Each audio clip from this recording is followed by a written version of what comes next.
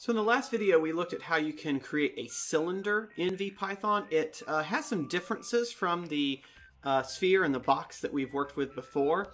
The most important of which is that the position of the cylinder is measured from its endpoint, not from its center. And the helix is a similar object. It's got a cylindrical general shape, but it's curled around into a spring or into a helix, and it's set up much the same way as a cylinder, in that if I want to create a helix, I need to give it a position from the point that I want it to start at. So let's say we want to start, let's make this a vertically oriented spring, so let's make it at 0, 2, 0. And so we need to give it a position, so that's the end point. Then we need to give it an axis, the direction we want it to point. And let's say we want this thing hanging down, so let's give it an axis of vector 0, -1, 0. So that means it's going to point in the downward y direction. And for size, let's give this thing a, let's give it a length of 1, and then let's go with 0.1, 0.1. There we go. So this should give me kind of the similar shape to what we've seen for the cylinder. The only difference is it'll be wrapping around. And there you have your helix. It's not terribly visible on my screen. So let's increase the diameter of the shape. Okay, so that gives us a little bit better. That makes it a little bit more visible. So this is a basic spring shape or corkscrew or whatever it reminds you of. And this is useful to us in a physics class because we do need to model the behavior of a spring force, which we'll actually get to in a minute.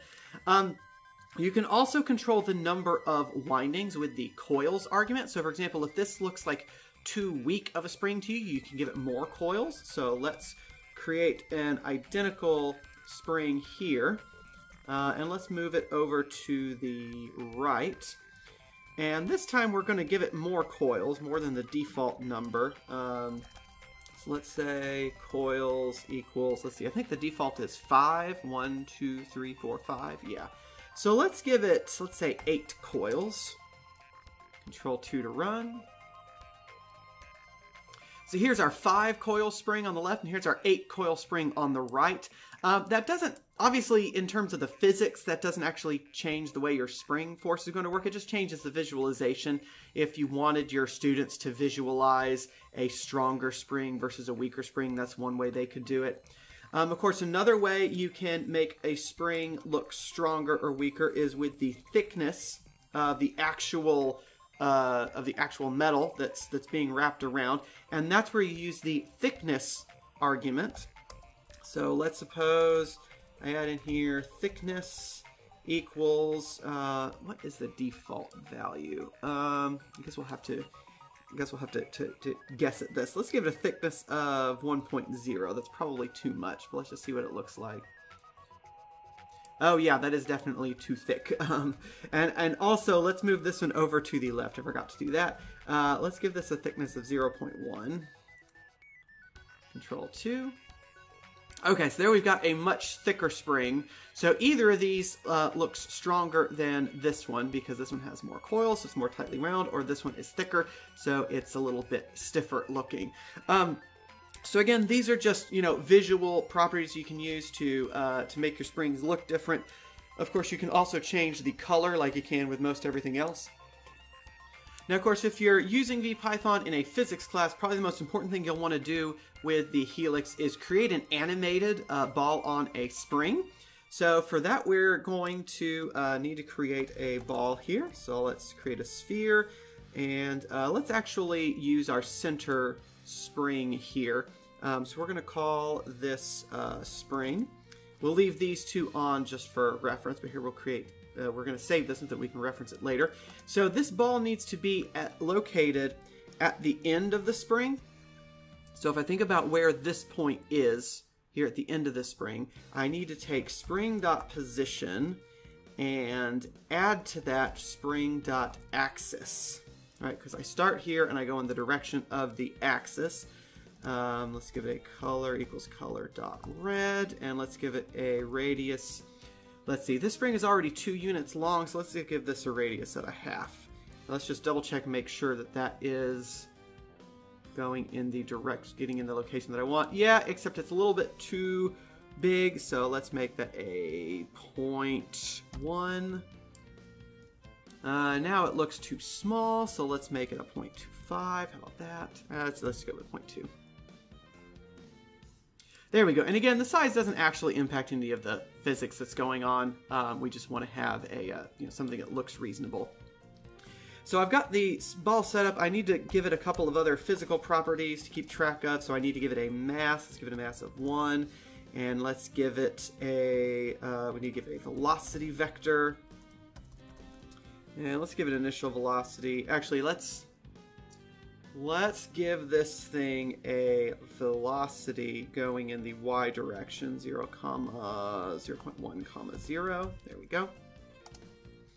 And let's go ahead and give it a force vector. Force vector 0, 0, 0. Cool. So we'll also need to give the spring a stiffness for the spring force. So we'll need to give this thing a stiffness equal to, let's give it a value of 1 for now.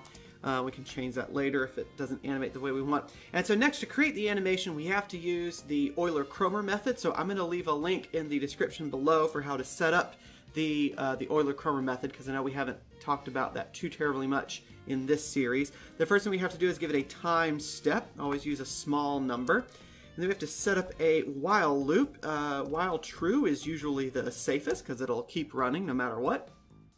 So the first thing we need to do is calculate the force acting on the ball. So that's going to be ball.force equals, and I need to have this thing be the negative of the spring stiffness, times the displacement of the ball from its equilibrium position. So let's actually record that equilibrium position. Let's call it equilibrium position equals, and let's just have it be the starting point for the ball here. Copy and paste. Cool. So now we need the difference between the ball.position and the equilibrium position.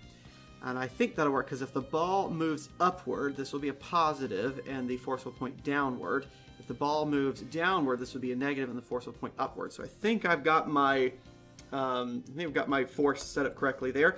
So we set up the force on the ball. Next, we need to update the ball's velocity. So that's going to be ball.velocity plus the change, and the change is the ball.force divided by ball.mass, all times our time step, which is why we need this to be a small number, so this is always a small change. And then we need to do the same thing with the position. Ball.position equals ball.position plus its change, and that's going to be ball.velocity times dt. And again, it's important to evaluate your velocity first and then your position, because otherwise you can end up with your energy running out of control and your system behaving unphysically.